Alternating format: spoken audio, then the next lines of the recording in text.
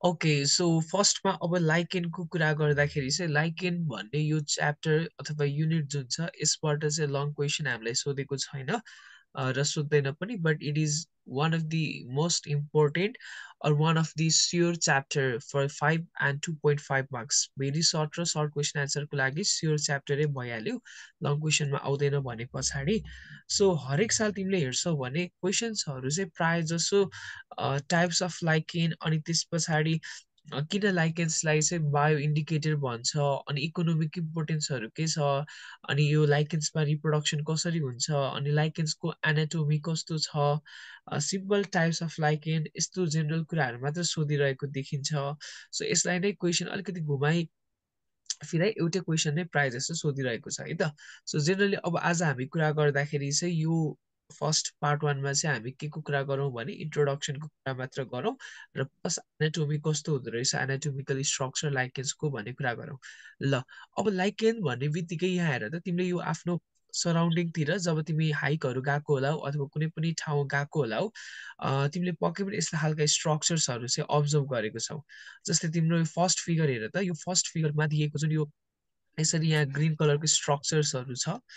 Let me change the colour so यसरी यो हेरेर जुन स्ट्रक्चरहरू तिमीले देखिरहेछौ it is not other than the lichens है यिनीहरू सबै लाइकेन्स भयो अनि यतापट्टि हेर्छौ भने कुनै पनि स्पेसिफिक ढुङ्गाहरूमा यसरी यहाँ लाइकेन्सहरू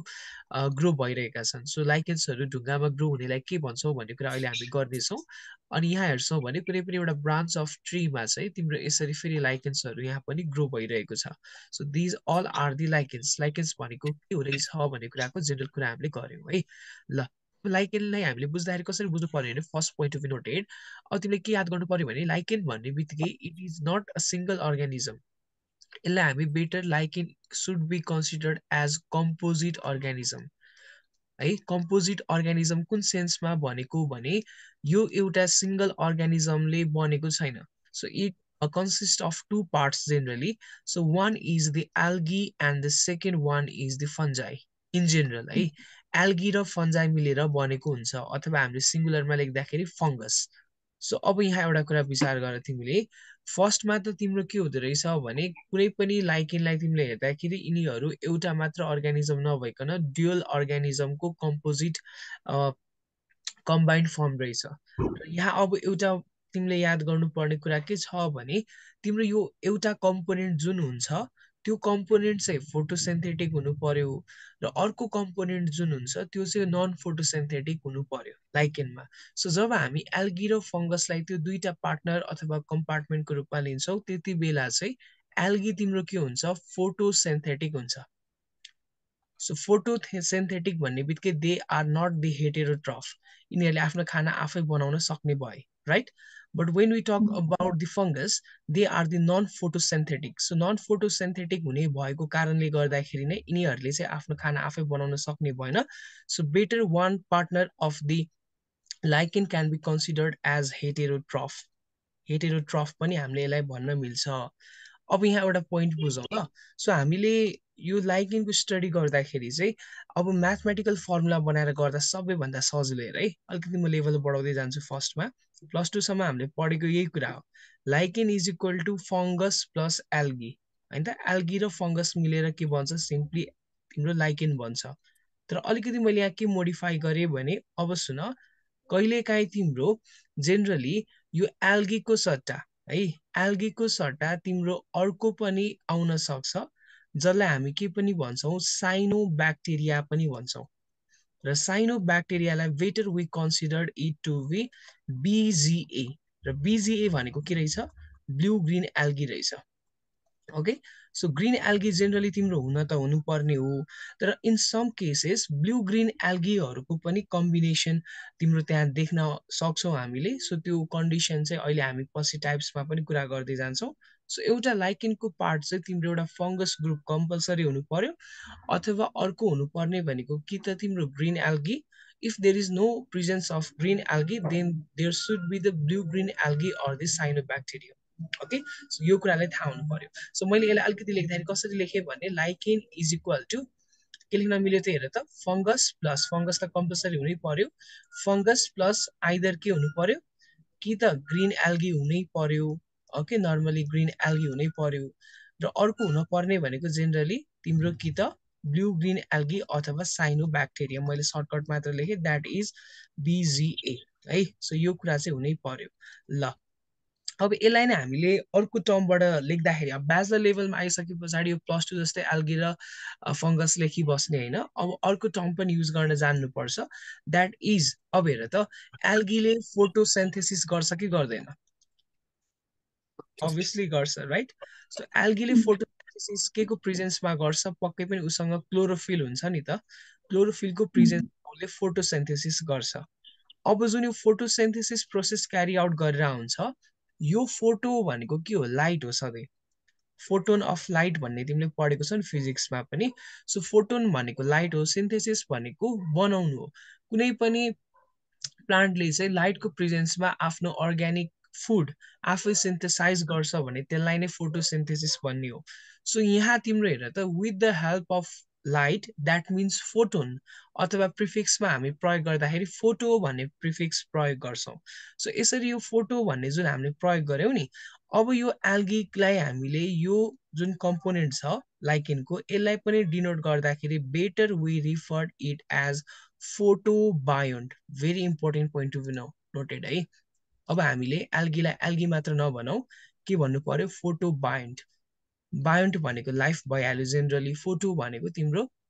फोटोसिन्थेसिस गर्ने भएर फोटोबायोन्ट भनेको but when we talk about the algae sorry फन्जाई अब फन्जाईको कुरा गर्दाखेरि फङ्गसमा त जेनरली के हुने भयो हेर त फङ्गसमा कुरा गर्दाखेरि फङ्गसहरू भनेको त के भयो दे आर नट फोटोसिन्थेटिक सो फोटोसिन्थेटिक नभइसके पछाडि हेटेरोट्रफ्स भए र फङ्गसको स्टडीलाई हामी के भन्छौँ हामीले पढिसके सबै माइकोलोजी यस सो यसरी माइकोलोजी भन्ने टर्मबाट चाहिँ तिम्रो यो माइको भन्ने प्रिफिक्सलाई निकालिदिने सो फङ्गसलाई हामी अबदेखि के भनौँ त माइकोबायोन्ट भनौँ ओके सो हामीले एल्गीलाई के भन्न मिल्दो रहेछ हेर त फोटोबायोन्ट ओके र हामीले फङ्गसलाई के भन्न मिल्दो रहेछ त माइक्रोबायोन्ट सो यही माथिको फर्मुला जुन छ lichens is equal to algae plus फन्जाई अब मैले यही फर्मुलालाई चेन्ज गरिदिएँ and the final concluded formula will be the lichens is equal to के हुने भयो त फोटोबायोन्ट प्लस माइक्रोबायोन्ट यसरी लेख्न पाइयो कि पाइएन अभियसली पाइयो राइट सो यो कुरा चाहिँ थाहा हुनु पर्यो सो लास्टको फर्मुला तिम्रो के रहेछ त that is फोटोबायोन्ट is equal to तिम्रो के हुने भयो माइक्रोबायोन्ट प्लस फोटोबायोन्ट र जुन यो फोटोबायोन्ट छ नि यो फोटोबायोन्ट भनेको तिम्रो एल्गी हो र माइक्रोबायोन्ट भनेको चाहिँ तिम्रो के हुने भयो फन्जाई हुने भयो सो यो इम्पोर्टेन्ट कुरा चाहिँ याद गरिराख्ने ल ल अब यति कन्सेप्ट पहिला इन्ट्रोडक्सन जेनरली लाइकेन भनेको के हो भन्ने कुरा हामीले गरिसक्यौँ अब लाइकेन भनेको किन यो एल्गी र फन्जाई कम्पोजिट अर्ग्यानिजम नै फर्म हुनुपर्ने त एल्गीले के हेल्प गर्दो रहेछ अनि त्यसै गरी फन्जाईले के हेल्प गर्दो रहेछ अथवा यिनीहरू कसरी मिलेर बसेको रहेछ एक्ज्याक्टली के भइरहेको छ लाइकेनको बडीभित्र भन्ने कुरा अब हामी हेर्छौँ सो अब जेनरली के हुन्छ भने जस्तै मैले कुनै पनि एउटा एल्गीलाई लिएँ अथवा तिम्रो सिम्पली एल्गी भन्ने बित्तिकै ग्रिन एल्गी पनि बुझ अनि ब्लू ग्रिन एल्गी पनि बुझ है जुनसुकै कन्डिसन हुनसक्छ जुन पनि एल्गी हामीसँग हुनसक्छ अब यो एल्गी र फङ्गसले एक तरिकाको रिलेसनसिप देखाउँछ लाइकेन भित्र and better we consider that relationship as symbiosis तिमीलाई याद छ कि छैन योभन्दा अगाडिको क्लासमा हामीले पढिसकेको एउटा माइक्रोराइजल एसोसिएसन भेसिकुलर अर्बस्कुलर माइक्रोराइजा भनेर पनि पढेका थियौँ त्यो माइक्रोराइजल एसोसिएसनमा पनि सिम्बायोसिस भएको थियो अथवा सिम्बायोटिक रिलेसनसिप भएको थियो राइट सिम्बायोटिक रिलेसनसिप भनेको सधैँ कस्तो हुन्छ म्युचुअल रिलेसनसिप हुन्छ यसमा चाहिँ तिम्रो दुईटै अर्ग्यानिजमहरू प्लस प्लसमा यिनीहरूले इन्ड गर्छन् प्लस प्लस भनेको दुवै बेनिफिटेड हुन्छन् एकअर्कासँग है प्लस माइनस भन्नुको मतलब एउटा बेनिफिटेड हुन्छ एउटा माइनस भएको चाहिँ दे गट लस होइन बेनिफिसियल हुँदैन उनीहरूलाई सो इन द सेम यहाँ चाहिँ दुवै अर्ग्यानिजमहरू प्लस प्लस हुनुको मतलब बेनिफिटेड हुनु पर्यो सो अब एल्गीले फङ्गसलाई के प्रोभाइड गर्छ र फङ्गसले एल्गीलाई के प्रोभाइड गर्छ भन्ने कुरा गर्दाखेरि चाहिँ फर्स्टमा कुरा गरौँ एल्गीले फङ्गसलाई के प्रोभाइड गर्छ भन्ने विषयमा सो एल्गीले फङ्गसलाई चाहिँ जेनरली अब एल्गीसँग भएको एउटा स्पेसिफिकली क्यारेक्टरिस्टिक नै भनेको के हो फोटोसिन्थेसिस हो सो फोटोसिन्थेसिस गर्छ भन्ने बित्तिकै पक्कै उसले के गर्नु पर्यो त्यहाँ फुड सप्लाई गर्नु पर्यो किनभने जति पनि खाना अर्ग्यानिक कम्पोनेन्ट बनाइरहेको छ एल्गीले, फङ्गसले आफै बनाउन नसकेको कारण अथवा हेटेरोट्रफ भएको कारण अब सबै सप्लाई कसले गर्ने रहेछ त खानाहरूको? एल्गीले फङ्गसलाई गर्ने रहेछ। बस एउटा काम मात्र गर्छ यो एल्गीले है। तर अब जब हामी कसको कुरा गर्छौँ त फङ्गसको कुरा गर्छौँ भने फङ्गसले पनि केही हेल्प त गर्नु पर्यो हेर। फङ्गस पनि यतिकै त बस्न मिलेन सिम्बायोटिक रिलेसनसिप भइसके पछाडि। सो फङ्गसले अब एल्गीलाई केमा हेल्प पुऱ्याउँछ भने यसले पनि फङ्गसहरूको एब्जर्प्सन पावर एकदमै कडा हुन्छ। सो यसले H2 र मिनरल्सहरू जति पनि यसले एब्जर्ब गरेको छ त्यसको सप्लाई कसलाई गर्ने काम गर्छ त? एल्गीलाई गर्ने काम गर्छ है। अब हेर त यदि फङ्गस है यदि फङ्गसले H2O र मिनरल्सहरू एब्जर्ब गरेर एल्गीलाई खाना बनाउन दिएन भने एल्गीले खाना बनाउन सक्ने कि नसक्ने? नसक्ने। Very good. सो यसरी हाम्रो सबैभन्दा तिमीलाई मैले यदि सोधिहालेँ भने कसैले तिमीलाई सोधिहाल्यो भने एल्गी र फन्जाइमा लाइकेनभित्र कुन चाहिँ बढी इम्पोर्टेन्ट छ भने तिमीले के एन्सर भन्छौ अब? Both. Not both actually but होइन अब त्यो यसो हेर्दाखेरि त बोथ जस्तो लाग्छ बट डोमिनेन्टको आधारमा हामीले हेर्छौँ भने सबैभन्दा धेरै एउटा एनाटोमीमा स्ट्रक्चर हेर्दाखेरि फङ्गसहरू नै धेरै हुन्छ। अनि त्यस पछाडि फङ्गसले चाहिँ त्यो जति पनि र मेटेरियल्सहरू प्रोभाइड गरेको छ खानेकुराको, किनभने फङ्गस बिना त एल्गीले कामै गर्न सक्ने भएन। 95% चाहिँ तिम्रो कम्पोजिसन जेनरली यो फङ्गसको हुने भएको कारणले चाहिँ हामी जेनरली फङ्गसलाई नै डोमिनेन्ट रूपमा लिन्छौँ। तर it is not to be sure in all the cases है त। यसलाई डोमिनेन्ट कुन चाहिँ रिसेसिभ टाइपको अथवा कुन चाहिँ डोमिनेन्ट होइन कुन चाहिँ एकदमै लेस इम्पोर्टेन्ट भन्ने खालको हुँदैन। तर पनि जस्ट मैले भने फङ्गस चाहिँ अलिकति बढी इम्पोर्टेन्ट भन्ने कुरा तिमीले याद गर्दा भयो है। सो यिनीहरूको काम त्यही रहेछ हेर त। सो यो जुन स्टोर गरेको है यिनीहरूले एब्जर्ब त फर्स्टमा गर्ने भइहाल्यो फङ्गसहरूले एब्जर्ब गरेको अनि स्टोर गरेको जति पनि फुड अनि अब H2O र मिनरल सप्लाईहरू छ त्यो सबै दिने काम कसलाई गर्दो रहेछ त? एल्गीलाई गर्दो रहेछ है। ल तिमीले अब सिम्बायोटिक रिलेसनसिप कसरी देखाउँछ भन्ने कुरा बुझ्यौ होला। ल अनि त्यस पछाडि अब हामीले के कुरा गरौँ भने अब हामीले लाइकेनको फिचर्सको अलिकति कुरा गरौँ। कहिलेकाहीँ लाइकेनको फिचर सोध्न सक्छ त्यो लाइकेनको फिचर के रहेछ भन्ने कुरा गरौँ। सो लाइकेनको फिचर्सको कुरा गर्दाखेरि अब लाइकेनको फिचर्समा चाहिँ हेर त यो एकदमै खतरा हुन्छ। यो अर्गानिजम अब कुनै पनि दुईटा अर्गानिजमको मिक्सअपबाट बनेको छ भने नेचुरली एकदमै खतरा हुने त भइहाल्यो। अब एउटा के कुरा हुन्छ भने तिमीलाई थाहा छ कि थाहा छैन कुनै पनि दुईटा अर्गानिजम जस्तै भनौँ एउटा मान्छे खतरा ट्यालेन्ट छ अरे के एउटा मान्छे खतरा ट्यालेन्ट छ तर उसले त्यो ट्यालेन्ट चाहिँ युज गर्दा चाहिँ एकदम स्लो युज गर्छ अरे। अब अर्को चाहिँ एउटा मान्छे छ त्यो मान्छे चाहिँ एकदम छिटो छिटो गर्छ जे काम पनि तर ऊ ट्यालेन्ट छैन अरे के। अब त्यो दुईटा मान्छेलाई एउटै शरीरमा ल्याइदिने हो भने त के हुने भयो? फाइदा हुने भयो नि त। एउटै सिङ्गल मान्छेले छिटो छिटो पनि गर्न सक्छ अनि ट्यालेन्ट पनि युज गर्न सक्छ। सो त्यसले हो यहाँ पनि एल्गी र फन्जाई मिक्सअप भइसके पछाडि फर्स्ट पोइन्ट के हुन्छ भने यिनीहरूको रेजिस्टेन्ट गर्न सक्ने क्यापेसिटी यत्तिकै अटोमेटिक इन्क्रिज हुन्छ। एल्गीले रेसिस्टेन्ट गर्न सक्ने क्यापेसिटी एल्गीसम्म मात्र हुन्थ्यो तर एल्गी र फन्जाई मिक्सअप भइसके पछाडि तिनीहरूको रेसिस्टेन्ट क्यापेसिटी अथवा पोटेन्सियालिटी चाहिँ इन्क्रिज भएर आउँछ। ओके सो यो first point to be noted. र यिनीहरूमा चाहिँ अब हेर त हायर प्लान्टहरूमा अथवा एल्गीले यति खाना बनाउनु पर्ने भएको भए अथवा जेनरली एन्जियोस्पर्मिक जिम्नोस्पर्मिक ब्रायोफाइट टेरिडोफाइट प्लान्ट्सहरूमा चाहिँ तिम्रो जति पनि डिमान्डहरू हुन्छ मिनरल्सहरूको त्यो अलिकति बढी हुन्छ किनभने उनीहरूले धेरै खाना बनाउनु पर्ने हुन्छ। तर जब हामी लाइकेनको कुरा गर्छौँ एल्गीमा नर्मल एल्गी भन्दा पनि थोरै के हुन्छ यिनीहरूको डिमान्ड हुन्छ जसले गर्दाखेरि यिनीहरू जस्तो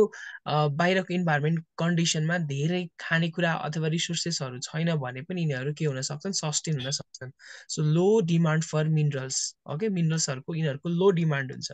र अर्को चाहिँ के छ भने यहाँ फङ्गसहरू धेरै म्याक्सिमम डोमिनेन्ट रूपमा फङ्गसहरू नै भएको कारणले गर्दाखेरि त्यो फङ्गल पार्टको चाहिँ एकदमै धेरै के हुन्छ त they have got the high efficient absorption mechanism. किनभने फन्जाईको सबैभन्दा राम्रो तकडा उसको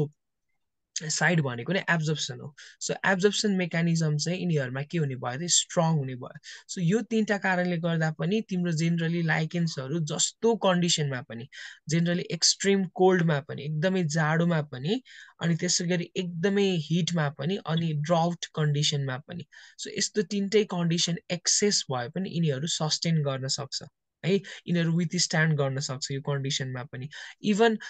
कोही तिम्रो लाइकेन्सहरू त यतिसम्मको एक्टिभ हुन्छ कि उनीहरूले -18.5 डिग्री सेन्टिग्रेडमा पनि तिम्रो जेनरली के गर्न सक्छन् त फोटोसिन्थेसिस गर्न सक्छन् भन्छन् कि। अब इमेजिन गर न कतिको चिसो होला कि -18.5 degree Fahrenheit, sorry, degree centigrade भनेको। So it is